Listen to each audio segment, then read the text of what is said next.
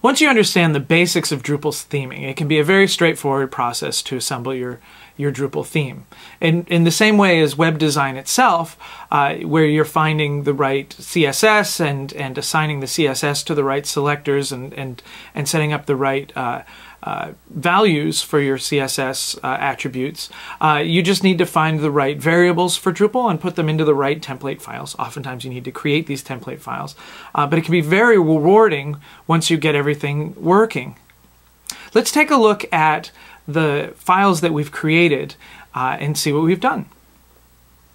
We started with our .info file, which exposes our theme to Drupal and sets up some basic information like which style sheets we'll be using, the block regions that we'll have available, and the JavaScript that we're going to use.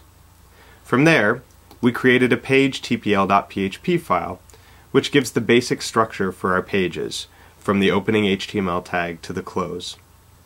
From there, we drilled down to individual nodes, defining how each post should be laid out.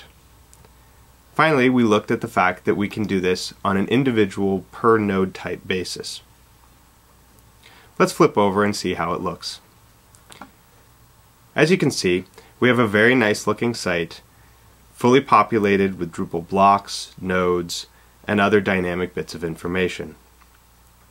If we flip quickly to our reference design, we'll notice that there are a few things still missing. If we look at an individual post, we'll see we haven't yet done this calendar style date display.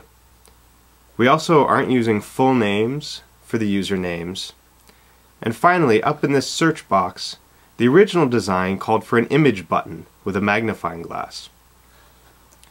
So in our theme, while we were able to get very close to the original design, there's still a few bits missing. We'll be looking at that in our advanced theming video as we dive even deeper into the theming system. The Drupal theming basics have gotten us most of the way there in realizing this template for our website.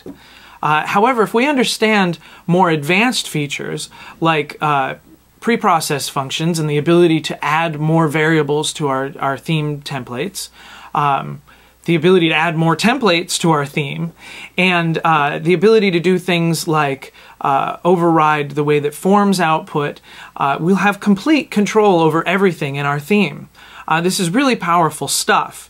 We've gotten most of the way there with these basics, but we're going to get into the more advanced things where you can really control everything in our advanced theming video.